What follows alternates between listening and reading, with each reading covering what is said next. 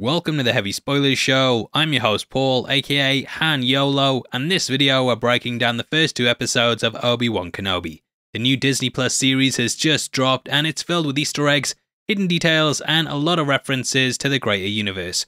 Full spoilers ahead from this point on, but we'd massively appreciate the thumbs up, and if you want to stay locked to the breakdowns for the next 5 weeks, then make sure subscribe you do.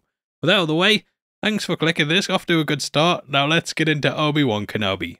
Okay, so when we last saw Obi-Wan, we were watching him taking the moral and literal high ground as he got rid of his apprentice like Alan Sugar. You blew it. You're fired. The Jedi had fallen and Order 66 was now in full effect, with the last remaining Jedi having to hide out in the bowels of the universe.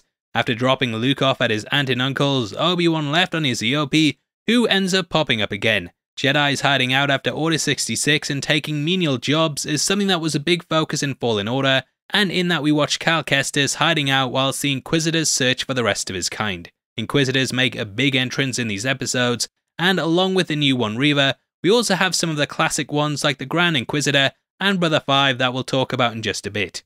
Now we open on the planet of Coruscant, getting introduced to some of the younglings that ended up getting drafted into this. We see the events of Order 66 play out firsthand, and this show really goes from 0 to 100 parsecs in this space of a couple of seconds. This is Jedi Velty who defends the children, and this opening tells the story of what I believe is the origin of Reva. We learn that she is the third sister, a reckless Inquisitor that strikes first and asks questions later, but here it seems like she's just a scared kid. Reading the online discourse, I've actually seen some people triggered over this because of recent world events, and it is pretty harrowing to watch this play out from the perspective of children. Obviously, the creative team didn't know this would happen when making this scene, and taken on its own, I think this is one of the most powerful moments in Star Wars history. Now we discover Reva later on is fixated on Kenobi, but don't learn why this is.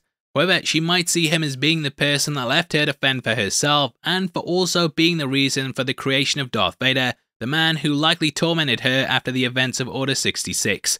This is a major moment in Star Wars history that has been brought up across a number of media, including Fallen Order, Clone Wars, and The Bad Batch. Cut to 10 years later, and we find ourselves on Tatooine, namely Mos Eisley. We can see this by the crashed ship in the middle, which you might recognise from A New Hope. It's a hustling hive of scum and villainy that reminds me of my comment section, and the black shadow of the Inquisitor ship looms overhead. Shadows have been used at several points throughout Star Wars films to show dominance, and here it's no different. The black ship and uniform of the Inquisitor cuts out against the white desert planet, and its structure makes for a highly contrasted image that adds a lot of weight to their arrival. Now in case you don't know, Inquisitors are basically Jedi hunting Force-sensitive soldiers that scour the galaxy looking for the remnants of the Order. They're all extremely tragic figures, and at one point most of them were actually Jedi themselves. Between the events of Revenge of the Sith and A New Hope, Darth Vader built up a group of them, and he enhanced their abilities by teaching them the ways of the dark side. Typically Sith always come in two, with there being a master and an apprentice. However, nice little loophole here, you can actually have as many as you want, as long as you call them Inquisitors. Now the Jedi were of course called Peacekeepers, and the Inquisitors are very much a black mirror of them, keeping the peace through oppression. Beyond that though, the Inquisitors were assembled together after the Emperor sensed a new threat rising, and this came in the form of children who slowly started to tap into their abilities. Luke is of course on Tatooine doing this, and doesn't Disney's de-aging keep getting better and better? Look how good he looks now. Now as for the Grand Inquisitor, he made his debut all the way back in the Star Wars Rebels premiere. Initially voiced by Jason Isaacs, he's now played by Rupert Friend, who's the foe you wanna look out for.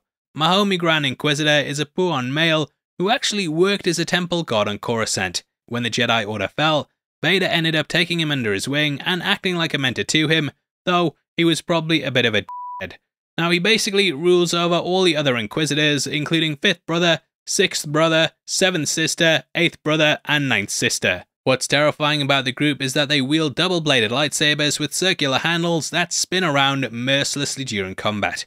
Now because the character has already popped up in other shows and comics, we know what happens to him, and he will be making it past the events of the series. I'll do some spoilers, not for this show yet, but I haven't seen it, but just for his arc in general now, so if you don't want to know what happens to him in the future, or in things like Rebels or the comics, then skip ahead. Anyway, in Rebels, he managed to capture Kanan Jarrus, and Ezra and co ended up going to save him. Both Kanan and Bridger ended up having a lightsaber battle with him, and it appeared that he killed them at one point. This spurred Kanan on to fight as hard as he could, but Ezra didn't actually die. He once more tried doing the baton twirling technique, and during this, Kanan put his lightsabers in the middle and bust up the handle, which sent the blades over the edge into the ship's reactor.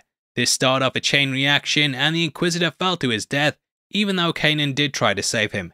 He said that there was some fates worse than death as he plummeted in, and in the comics we discovered that Vader trapped his soul on Tempest, where he was forced to serve as a guardian for the Jedi outpost there. Luke battled it out with his spirit and he won, but the Inquisitor still remained behind. He asked to be freed from his torment by Vader, but he went, "Nah chump, see you later." See you, chump. Here they are hunting for Jedi, and no one suspects the Grand Inquisitor. Now I know that people don't really like the design, especially with a Puon popping up in Revenge of the Sith and looking way better, but you know, you just kind of have to go with it. The guy is super intimidating and definitely riffing on Hans from Inglourious Bastards. We can catch the patrons also drinking blue milk, and shout out Simon A. Berman for pointing out that these are in the same cups Luke had in A New Hope. We're told that the Jedi's compassion is their weakness, and see this in full effect when they attempt to throw a knife at a bartender, which the Jedi then stops. He manages to escape, and we cut to Obi-Wan, who's working for a small crew cutting meat off what I believe is a krayt dragon fin. This is something we saw in The Mandalorian as well, with its hide being transformed into a massive steak. Like Kal Kestis, he's having to lie low and basically do this job in order to stay fed. We watch a worker only getting half the credits he should have through using a gonk droid as a clocking in and out machine. In the Star Wars universe, these are basically walking batteries, and they've always gotten dunked on. More like dunk droid, eh? Now later on, it shoots steam out of its top, which is of course playing on real world factories. Now in the comics we learned a lot about Old Ben's time on Tatooine when Luke went back to get his journals. He often put survival above being a Jedi, and he let injustices happen on the planet so long as it kept him hidden. This pulled from the comics The Journals of Obi Wan Kenobi, which the series seems to be based upon quite a lot. We see one of these injustices happen at this moment as a worker's pay gets half off like Darth Maul, and Obi-Wan doesn't help out. This is long before he established a home, and Obi-Wan lives out in a cave, which of course represents how ostracized the Jedi are at this point. A Jawa called Chicken Tikka arrives, and they say that they could smell him from Anchorhead, which was one of the first settlements on Tatooine. It was basically a central hub for everyone, and it offered quick and easy travel to other ports on the planet, as well as ships off-world, which is why Boba wanted to go there during the first episode of his solo show. With him, he's brought a T-16 model, which is a gift for Luke, who actually ended up playing with one in A New Hope. Tikka also brings with them the news of the other Jedi at the start, and this sets Obi-Wan off a bit that night. Now we get moments from Padme, flashes of the good and bad times with Anakin, Yoda, and Qui-Gon, who Obi-Wan attempts to reach out to. As we discovered at the end of Revenge of the Sith, Qui-Gon had learned how to become a Force Ghost, which explained why only Ben, Yoda, and Anakin ended up doing it, even though we had countless Jedi at one point.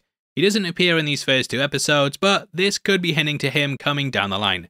Now that morning we catch a Scurrier, a little native creature on Tatooine that's often confused with a Womp Rat. We also get the moment from the trailers with Obi-Wan looking over Luke, and this actually pulls directly from the comics in which he looked over him. He is of course pretending that he's pod racing, which his father did, and I love the little reference to Anakin here. Now Joel Edgerton is playing Owen Laws, and he's once more reprising his role from Revenge of the Sith before he was a star. In the books and this series, Obi-Wan knew that he should be training Luke, and though this could put him in danger, it would better prepare him in case the Emperor ever found him. Obi-Wan knew that the temptation of the Sith was very powerful, and that if he hadn't been trained in the ways of the Jedi first, that he would instantly give into it.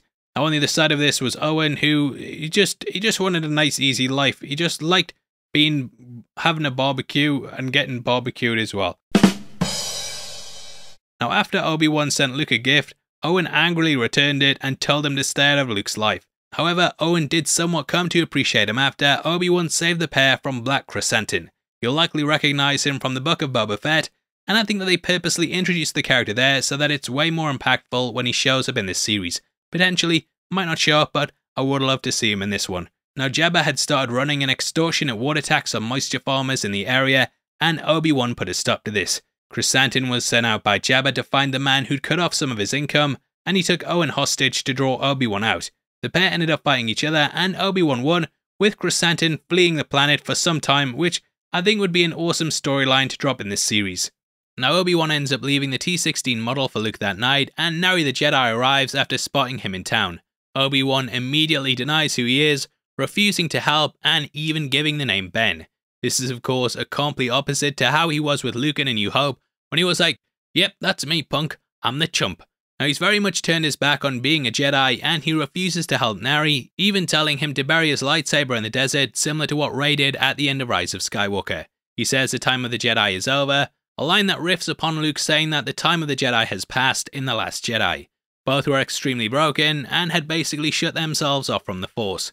Now next we jump to Alderaan and find out that Leia has got herself into Alderaan places, having that? Now along with the droid Lola, she runs through the forest, possibly foreshadowing the training she would have later on as a Jedi with Luke.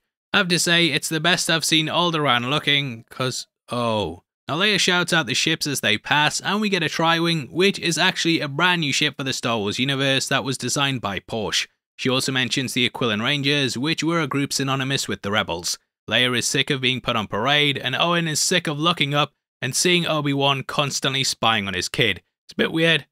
It's weird. Now also at this moment, Owen drops a really important line about how Anakin is dead. At this point, Obi-Wan didn't actually realise that he'd become Darth Vader, and to him, he'd just been left cooking over what he'd become. This is a bombshell that Reva drops on him later in order to taunt him, and it feels very similar when Vader was taunting Luke in Return of the Jedi. The Inquisitors arrive once more, and I have to hand it to them, they don't mess about. Owen kind of voices his true feelings about the Jedi and his family, who he of course ended up looking like. I have to stop this. Now Reva promises to murder them if the Jedi doesn't come forward, and even though we know Owen makes it to A New Hope, it's still a really tense scene. Obi-Wan refuses to step out of the shadows, and he very much confirms that the Jedi wouldn't put themselves in harm's way in order to help, even though Nari did. Now back on Alderaan, Jimmy Smits is back, baby, and we also see C-3PO, who was of course at one point a droid that belonged to him and his family.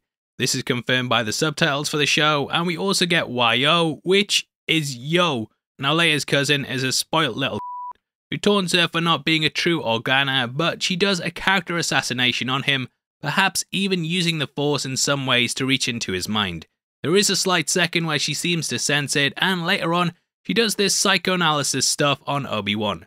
Now Leia says that she'd rather be eaten by a Jackabeast than apologise to him, and these monsters come from snow-ridden planets and are basically giant tigers. Bail brings up how he wanted to chase Pergal when he was younger, and these giant space whales basically allow characters to become the Star Wars version of Moby Dick.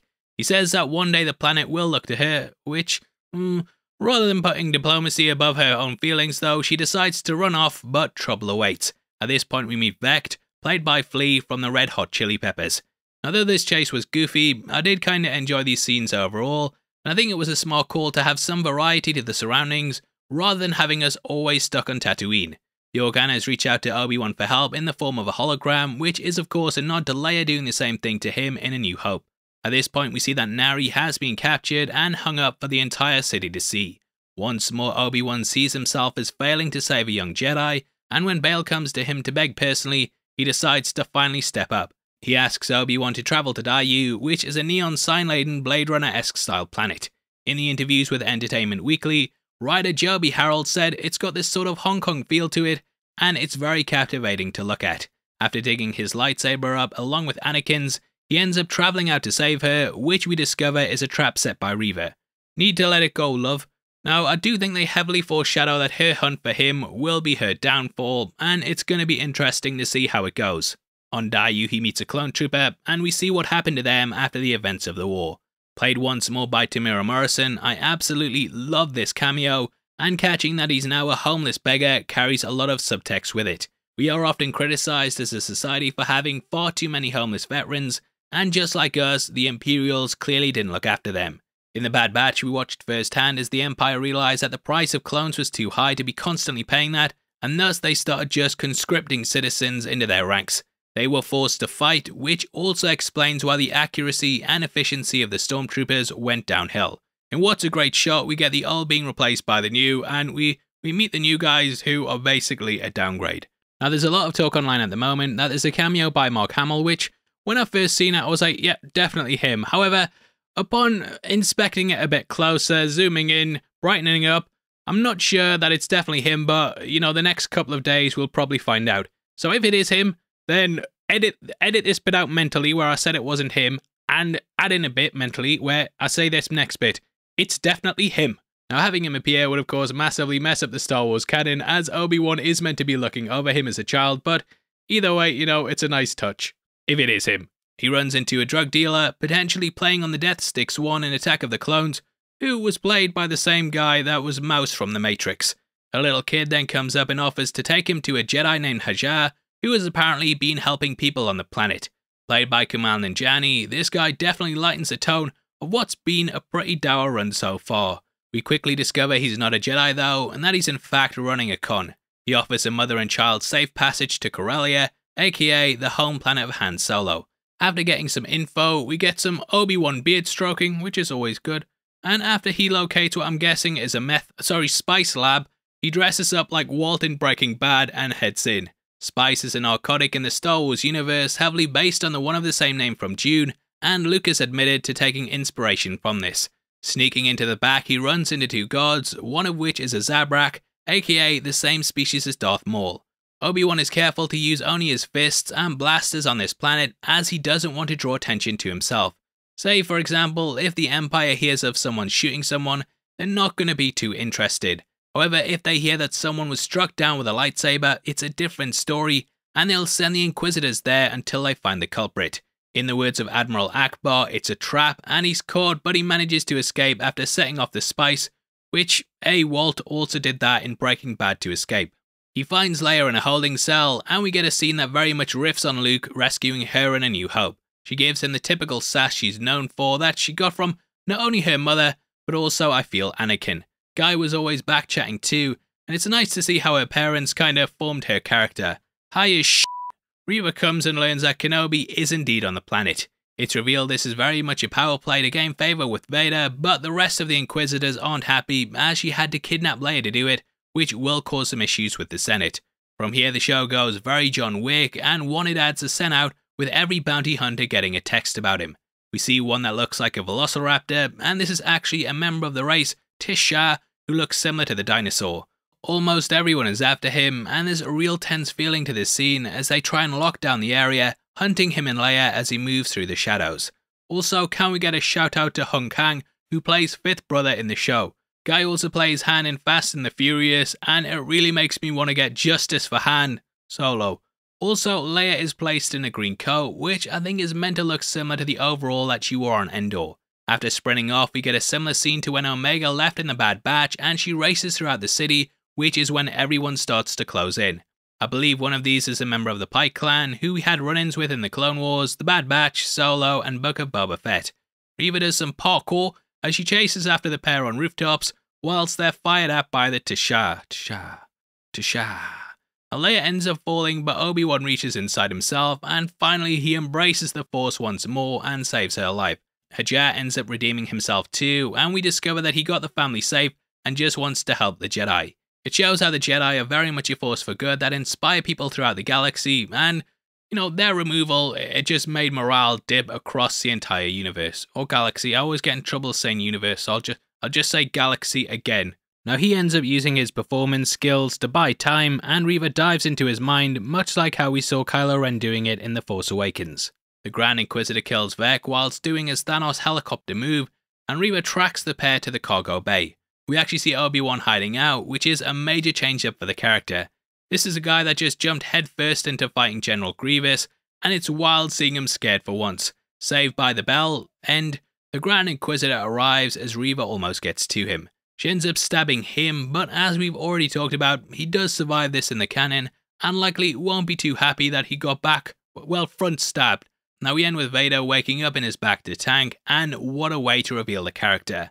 Hopefully we don't get 20 flashbacks whilst he's in this next time, but it's such a cool way to close out these first two entries. Anyway, that's the 2 episodes, and you will leave your thoughts on the show in the comments below. Doing like a hand movement. You can't see, but I'm doing a hand movement. Now we are running a competition right now and giving away 3 copies of The Batman on the 15th of June, and all you have to do to be on the chance of winning is like the video, make sure you subscribe with notifications on, and drop a comment below with your thoughts on the episodes. We pick the comments at random at the end of the month, and the winners of the last one are on screen right now, so if that's you, then message me on Twitter at HeavySpoilers. If you want something else to watch, then make sure you check out our breakdown of the Thor trailer, which will be linked on screen right now. Gone over some of the Easter eggs in it, talking about the characters, and if you're into that movie, then you need to get into that video. If not, then thanks for sitting through this one. I've been Paul, and I hope to see you next week. Take care, peace.